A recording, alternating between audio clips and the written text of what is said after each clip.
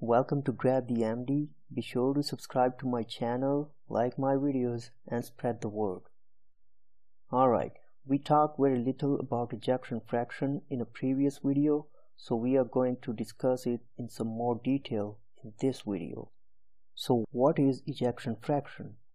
Ejection fraction tells us how much blood is pumped out with each heartbeat out of the total volume of blood coming into the heart. As per equation, ejection fraction equals stroke volume divided by end diastolic volume. Let's go back to our heart diagram and make some sense out of it.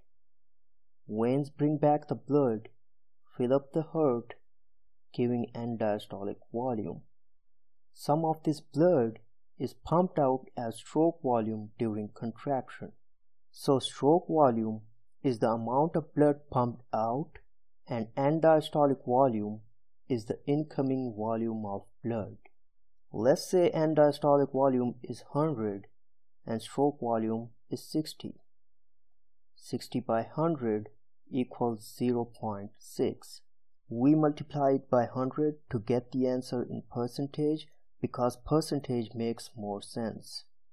Once more, ejection fraction equals stroke volume by end diastolic volume.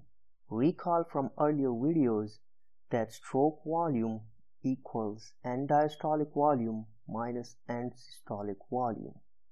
That is, how much blood is coming and how much blood is left behind. If we subtract these two values, we get how much blood has left during contraction, which is stroke volume. So we can expand our equation for ejection fraction. Instead of stroke volume, we can put the equation for stroke volume here.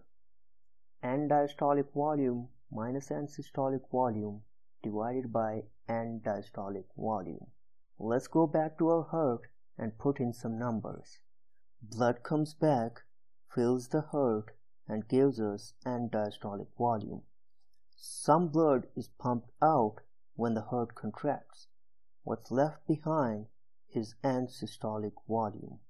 Let's say what came in was 200 milliliters, and what's left behind is 80 milliliters. So the ejection fraction is 200 minus 80 divided by 200, or 0.6. Multiply it by 100 and we get our answer in percentage. So the ejection fraction is 60%. So what does ejection fraction tell us? It tells us how well the cardiac muscle is contracting. If contraction is good, we get a good ejection fraction. If contraction is weak, we get a low ejection fraction. That brings us to the question, how do we measure ejection fraction in real life? By doing echocardiography. And what's the best way to get a more accurate measurement? Cardiac catheterization. Doing a cardiac cath is potentially dangerous and difficult to perform because we have to put a catheter inside the heart. Echo is simple and easy. That's why echo is the first test of choice in routine clinical care.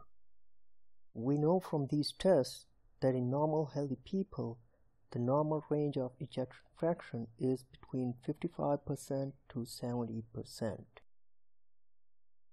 Some conditions can change this and give us increased ejection fraction. For example, anxiety because of sympathetic system activation, which increases stroke volume, which increases ejection fraction. Exercise also increases stroke volume and ejection fraction, but within physiologic limits. In hypertrophic cardiomyopathy, we have a strong, bulky cardiac muscle which can contract strongly and push out more blood. This gives us increased stroke volume and ejection fraction. Conversely, some cardiac diseases can reduce ejection fraction. For example, dilated cardiomyopathy, where we have kind of weak, floppy cardiac muscle which can't contract much, so less blood is pumped out, stroke volume is down, and ejection fraction is reduced. In myocardial infarction, we get a dead cardiac muscle which cannot contract. There's less blood out, decreased stroke volume, and a reduced ejection fraction.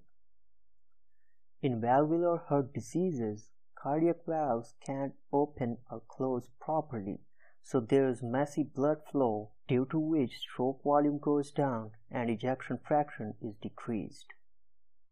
In systolic heart failure, cardiac muscle is weak, which cannot generate much force, so less blood is pumped out to give us decreased stroke volume and reduced ejection fraction.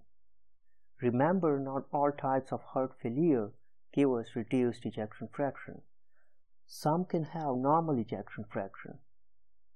For example, a diastolic heart failure has problem with filling, but it can contract just fine, so whatever blood comes in, it can pump it out. This type of heart failure is called heart failure with preserved ejection fraction. An example is restrictive cardiomyopathy, where heart muscle becomes stiff and can't be filled.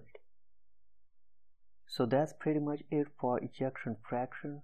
We will do some more videos in the future, so be sure to subscribe to my channel to stay updated.